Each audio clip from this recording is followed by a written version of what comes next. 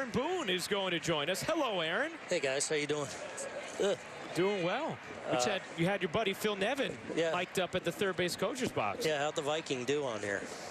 Is he good? He was excellent. I bet. The only shame was a couple quick innings. Otherwise, could have gotten an even longer run. Audi scoreboard, Yankees 4-2 lead. Aaron, how about Corey Kluber? His performance today as we see Chapman into the game now. What'd you think of Kluber's 4 innings? I thought he was good overall.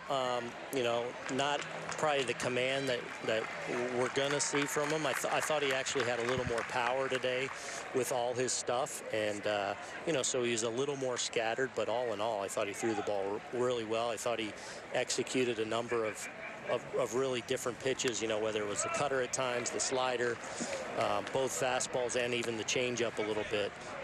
You know, I think he was a little frustrated when he came out there. You know, he had a chance on a comeback and a wild pitch, hit batter, you know, so not really a run they earned. But I think overall a really good day's work, and to be able to get through 4 today, another good building block for him.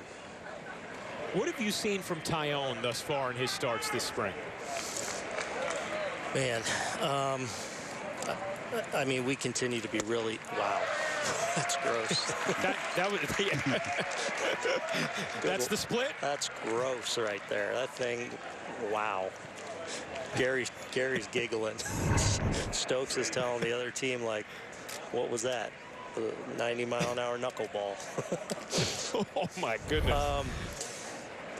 JMO's been great. I mean, he's completely come as advertised, you know, just makeup off the charts, and he's come in feeling so good. Every, you know, test he continues to pass, whether it's, you know, getting here, getting integrated, getting in his bullpens, his live BPs, his progressions now in game.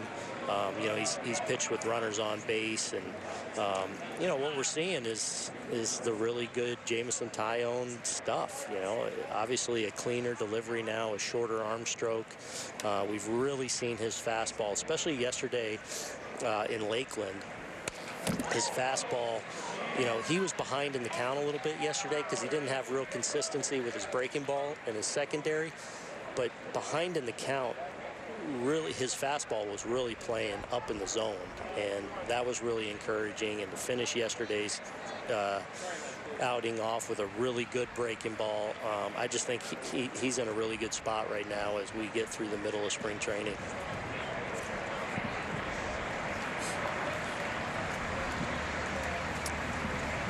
Well, Aaron, since we just saw your reaction to that just disgusting splitter from Aroldis Chapman, I mean, how confident do you think Chapman's going to be using this during games, and how much are you and Matt Blake and Mike Harkey going to be emphasizing it being a part of, you know, the repertoire on a regular basis for Chapman? Yeah, very much so. As he skies one off in foul territory on the left side, Gio slips into a warm bath and makes the play. Tremendous. No, I'm really confident.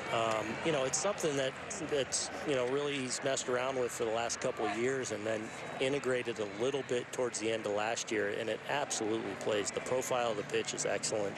And what we've come to realize, especially as he's worked on it through the winter now and made it part of his mix, and now here into spring training and brought it into games, is not only is it profile is a really effective pitch, but it's a pitch he's got a really good feel for, actually. And I absolutely think it's going to be part of what he does this year. Yeah, Aaron, you know, we talked to, you know, you mentioned about, you know, Zach Britton going to be down for a few months. And does it necessarily mean that you're looking at another lefty to replace him? I know Litke's been impressive along with Lyons. I mean, are you looking at the lefties to kind of replace him, or is there another dark horse in contention?